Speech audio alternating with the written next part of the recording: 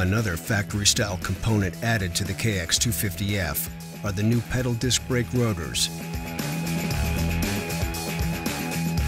At 270 millimeters, the oversized front rotor is the biggest production rotor in the 250 class, bringing big stopping ability and handling to help control the championship power of the KX. Combined with the Showa SFF front fork, they maximize the stability and handling capability of the KX250F.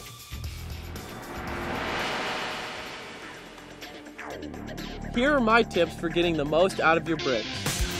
Check your brakes. Before you go out on track, give your brake lever a quick squeeze and make sure you have a good brake pedal. This year's bike has brand new oversized rotor, like the ones that I run on my bike.